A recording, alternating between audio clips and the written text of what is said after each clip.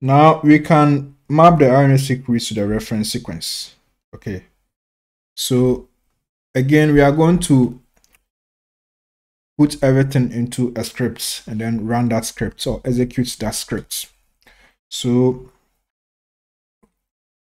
we are going to map the reads. So let me just ls again into data/fastq, and then let's ls into data/ref just to look at the files again. Okay, so now we are going to map the RNA-seq reads to the reference sequence. So I'll create a script. So I'll say nano, and I'll say map reads.sh. That's how it's going to be. Now, before we write the scripts, we need to create a directory. Okay, so this directory is where a star will store the output files. So I'll say make the map.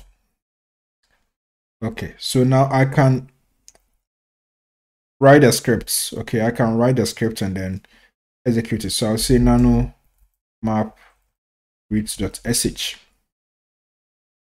I'll add my shebang line, and then I'll start with my star count. So I'll say star, and then I'll say dash dash run thread n. That's the number of threads, 8. I move to the next line. I say dash dash read files in. So we have 2 files, the forward and the reverse. So I'll say data/pascal/gsm_1.fastq sanga. And then the other one will be what? data/pascal/gsm_2.fastq sanga.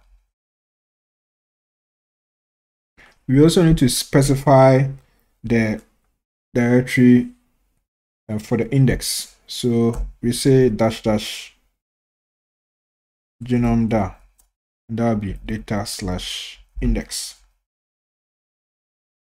We also need to specify the output formats. We will use the BAM format. So I'll say dash dash out some type.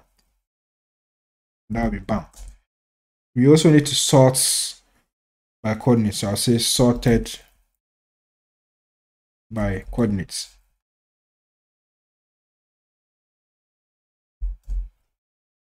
And then we also need to give a prefix. So the output files, what name should be given to them? Okay, the base name. So we say out file name prefix. So that will be mapped / I'll use the same base name, which is this one here. So that's it. So now we have everything we need. So we are going to save the changes and then execute this command.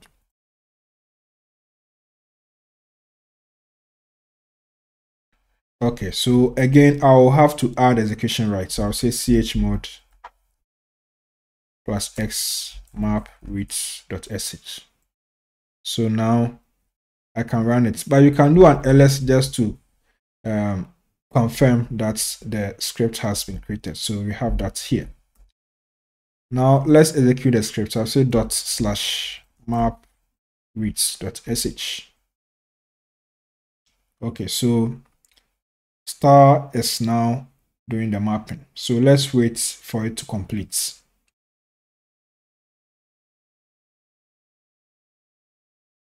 Okay, general mapping has been done. So let's take a look at the output files.